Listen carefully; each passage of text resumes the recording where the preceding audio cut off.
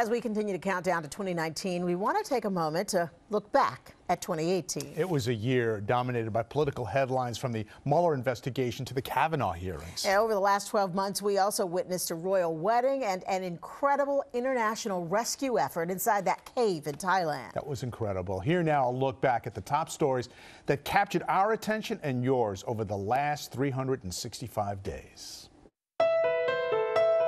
Russia meddled in the 2016 U.S. presidential election. That criminal charge, the headline from these indictments from special counsel Robert Mueller. The entire thing has been a witch hunt, and there is no collusion. A major legal upset today for Paul Manafort, President Trump's former campaign chairman. The judge today revoked Manafort's bail and sent him to jail to await trial. Manafort has nothing to do with our campaign. President Trump's personal attorney says he paid out of his own pocket to stop a former porn actress from discussing an alleged affair. I should not be the only one taking responsibility for his actions. The life has literally been sucked out of me. You are so sick. I can't even comprehend how angry I feel when I think of you. We have a voice now. I'm giving you 175 years, which is 2,100 months. I've just signed your death warrant. An incredible fall from grace from Bill Cosby, who is now headed to prison after a judge in Pennsylvania sentenced him to 3 to 10 years behind bars. A day of reckoning for Harvey Weinstein. The disgraced Hollywood mogul turned himself in to New York authorities this morning. Out of a job, Les Moonves is no longer the head of CBS, effective immediately. Investigators say the gunman, who had been expelled from this school last year, walked in just before dismissal when the doors weren't locked. He set off smoke bombs and pulled the fire alarms. And when students emerged from their classrooms, he opened fire. Why did this happen? Like, we could have done so much to stop this. Nicholas Cruz has confessed to authorities to the entire massacre. What do you want? Got control! What do you want now? This is not going to happen again. Not at my school, not at any school. 11 people were killed, 6 others injured, including 4 police officers, when a gunman opened fire inside a synagogue in Pittsburgh this morning. The target this time, college night at a country western bar in Southern California. What we saw here today was effort to terrorize. The FBI now investigating 6 different packages with explosive devices inside here in New York, Westchester County, Washington, D.C., and Florida. This entire building is now being evacuated after some kind of suspicious package was mailed here. It didn't take long for the FBI to track down Cesar Sayoc. He left fingerprints on one bomb and DNA on another. Just want you to take a look. This is what it looks like as a Cat 4 moves in. Beach towns along Florida's panhandle took the brunt of the storm. Many of these small communities now wiped out. I feel like I'm standing in a shower because we've had this consistent rain all day today. They walk through Mexico like it's walking through Central Park. It's ridiculous. Shame on you for letting this happen, for being willing to let kids be kept in warehouses. Someone is climbing the Statue of Liberty. We're told it's a female. She was holding up a T-shirt saying Trump care makes us sick. I will nominate Judge Brett Kavanaugh to the United States Supreme Court.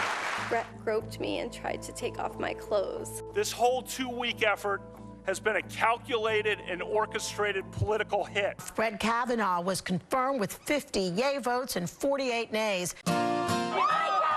A 28-year-old woman in Queens beating the Democratic congressman who has served 10 terms. An historic night in America. Record turnout for a midterm election. Perhaps more than 100 million voters. Republicans retained the Senate, but Democrats have now regained control of the House. Today's election made clear that New York is not buying what President Trump is selling. President Trump and Kim Jong-un agreeing to work toward peace. We're ready to write a new chapter between our nations.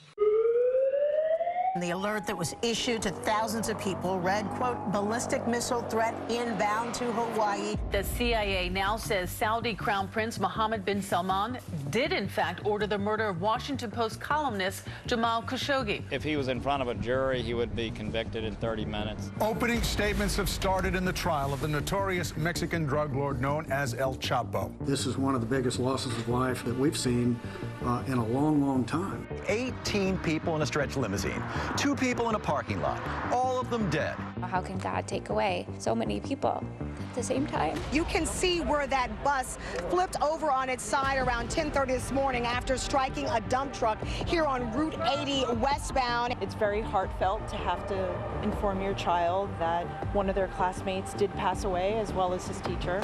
We were having dinner. We noticed a red helicopter going full speed towards the water. All 5 passengers were killed. The pilot, the sole survivor. I need a unit. FEMA states a kid was stabbed at this location in the neck. The gang members accused of murdering Bronx teenager Lissandro Jr. Guzman Feliz are due back in court. They killed my son. My son was a good kid, a good child, innocent. Kate Spade's body was removed from 850 Park Avenue several hours ago, and an autopsy will be performed, even though police say it is apparent that the designer killed herself. Anthony Bourdain's fellow chef, Eric Repair, found him unresponsive in his hotel room. You know, I'm a New Yorker. I've lived here since 17 years old.